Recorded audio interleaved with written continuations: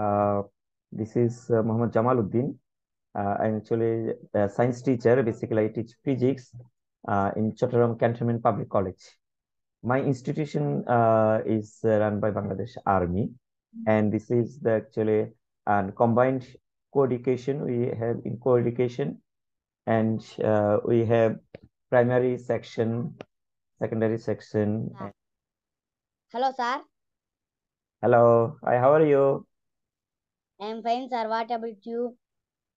I'm fine, thank you.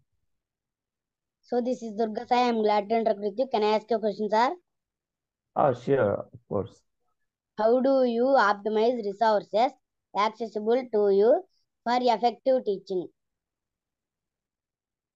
Thank you. You're good. Thanks for your good questions. And actually, I teach physics in my class, grade 9 and 10, and science in grade 8. So basically, I use the some multi media content and practical also, because science is actually practical oriented subject. That's why uh, we have some topics which we just complete in our lab, and the students can perform uh, their studies or their research in our lab, uh, in physics lab. We have actually different types of labs: physics lab, chemistry lab, biology lab, and ICT lab. So as I am the physics teacher, I teach them physics, and they can do anything. If they have need the experimental learning, then they can come to my lab and they can perform different types of activities and research activities. Okay, Sindhu. Okay, sir. Hello, sir. Hello. My How are name you, is Sindhu. Sindhu? I'm fine, sir. What about you? I'm fine, thank you. Could you please share your rich experience as a Fulbright teacher? Okay, as a Fulbright teacher, I have experience, and you can see this is already explained. In this program, we have four actually what targets. Suppose action research, short-term goals, long-term goal, teacher leadership. Actually, these are the general pedagogy program. We have learned about the student learning or student achievement, skillful teachers. There are 7 knowledge-based for high expertise teaching. And these are the 7 points. How can I be the skillful teacher? Or what characteristics should I gain for the become a skillful teacher? And there are 10 topics, 10 jobs of teaching, and what we should do as a teacher for professional knowledge and skill. There are 10 topics here in this slide. My short-term goal at that program was find the suitable education tools, basically online tools or the technological tools, learn details about those tools, practice about these, prepare my content, and finalize the teaching method. This was my short-term goal. And I just completed my short-term goal by these deadlines. And when I was at the University of Nevada, So, and these are the skills in teaching method. We need asking questions that have more than one right answer. Student problem solving, co-teaching, differentiation, total physical response. These are the actually some skills for become a teacher, I think. Now I want to show you the US classroom activities. This is the science club, which is just running now. Can you see the video?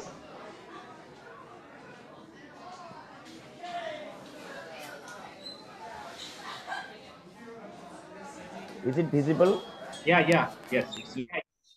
Okay, this one is the classroom of United States, and the name of the school is Marshall Middle School.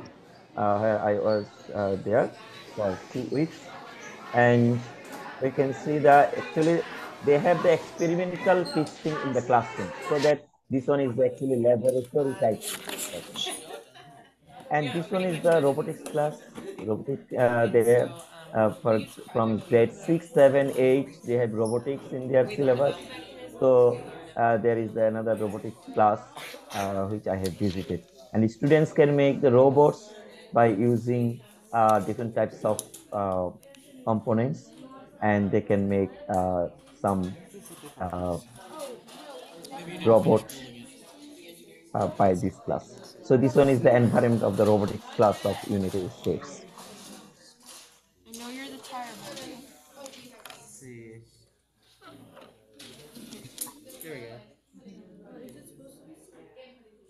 Okay.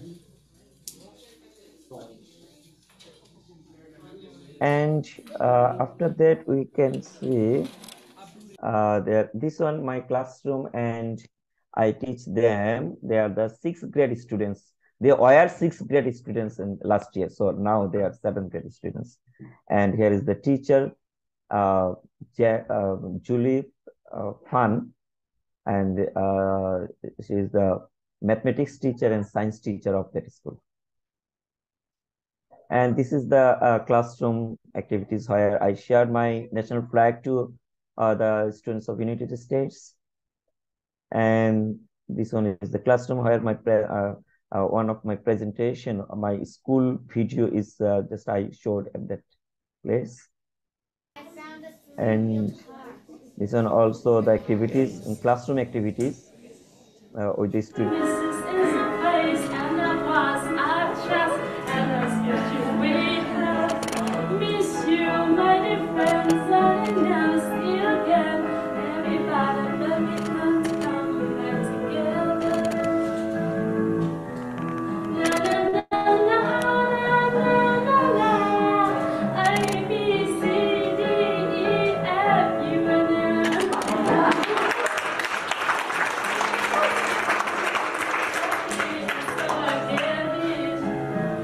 Sir. Hello, sir. My name is Maunika. Hello. Nice How are to you, meet sir? you, Monica. I'm fine, thank you. How are you? I am also fine, sir. Sir, can I ask you a question? Sure. Please. What kind That's of it. technology do you use in your classroom? Okay, projector for my class. Suppose this one is the content of physics, 9th and 10th class, and our class duration is 40 minutes. So we just start I just start my class with some fun pictures, and when they can answer, then I can explain my uh, lessons, and I explain them about the learning outcomes of the lessons. Suppose this topic is what is density, Archimedes law, or Pascal's law. So I just teach them with the help of multimedia projector. So this one is the content which I use in my classroom. Okay, this is the there is the video. This is the last class. I just want to skip this one. And after my lecture, I give them some work in pairs. Student will work in pairs to write real life applications of Archimedes formula. They can just give the examples or experiment which they have done in their home. They can share with each other. Suppose Archimedes, to explain the Archimedes principle, they can take some objects inside the water, and they can feel that the objects can lose some weight, and this apparent weight will be equal to the weight of the displaced liquid. By this way, they can experiment this one. And after that, I give them the single task. The student will draw a diagram of an application of Archimedes principle. As they can just draw the one. So this one is one of my content. How can I take the class? And after at the ending of the class, I just give them the homework. Suppose this one is the homework, state and explain Archimedes formula or Archimedes principle. So this one is one of my class content. By this way, I just contact my class. some network issues. So I can ask you the question on behalf of her. Yes, yes. How different you are from other teachers in your region, especially in the area of physical science? Actually, I am not different. Actually, I am. Uh, yes, I can make my class enjoyable to the students. As a physics, everybody knows that everyone think that physics is very hard subject, but I'm trying to make my lesson very easier to them. That's why I think my students can like my class because I give some practical examples. When I teach them any topics, I can give them some practical. Suppose now I am talking with you and you can see me, but how can you see me? Due to the reflection of light. When this light falls on my face and due to the reflection of my from my face, you can see me. So this is when I teach reflection of light, I can give them this example. Yeah. Now I am just holding my pen and I can write. So there is the friction. So if there is no friction, then it is not possible for me to write with this pen. So when I discuss about the frictional force or what is friction, then I can give this example. Suppose I am just sitting on the chair, but if there is no frictional force, it is not possible to me to stay on the chair. I just got uh, uh, without frictional force, it is not possible. So like this, in physics, I actually try my best to make the easy in the difficult or which is difficult to the students. I can give some experiment or example or real life examples to the students. By this way, I just tried to make the lesson very easy to the students. I don't know how teacher I am. I am not a very good teacher, but I tried my best to deliver my best practicing teacher. Yes, the effective teachers only can make the students understand the core topic. As I know that physical science is absolutely an abstract subject. It is very, very difficult to inject into the young minds. But Right, right. by giving the examples that you have just explained, definitely the students show a lot of interest towards the physical science. It all matters the Really, teacher. It all matters really. to the teacher, and whether it is English teacher or physical science teacher or biological science teacher, the whole thing lies in the teacher itself. So he can make the difference. That's it. So Thank Sayanagasri, you. over to you. Thank you, Yes, sir. sir. Hello, sir. I'm Sai Nagasri. I'm an eighth grader. Sir, I will pose a question. Can I? Sure. You can ask the question. How important it's to upgrade the professional skills as a science teacher? Yes, thank you for your question. For development, I can actually I am uh, long life learner. Uh, as a learner, there is no age limit. My age is just now near 50, but still now I am learning something from different sources. Suppose online from edX or Coursera, or we have a portal, educational portal that is called the Shikhak Batayon Teachers Portal or Muktapat. These are the some portals where we can take online training on the different types of issues or different types of topics. So still now I am just learning about educational tools, technological tools, educational pedagogy. How can I make interest in my classrooms, or how can I increase the tendency to learning to the students?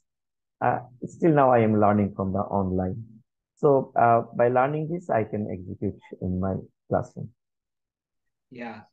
So Thank as you, you know sir. that in this era of the smartphone actually wants it to upgrade it from time to time. So living in the smartphone era, I think it is essential for the every teacher to upgrade his or her professional skills only to sustain in this competitive world. And that too, we are manufacturing the future generation. So when you are in the profession of manufacturer of a future generation, we need to upgrade our skills first. Then we Right, can become a role model to our students. Otherwise, I right, think right. if we are not updated, so we are out of the this competitive world. Yes. Actually, Another you're absolutely any question from anyone? So it looks like Nandini. Do you have any question? Yes, sir. Yeah, please go ahead. Hello, sir. This is Nandini, an eighth grader. Here, my question is, what is your great strength as a teacher? Thank you, Nandini, for your good questions. My strength is you. My strength are you, all of the students. Okay.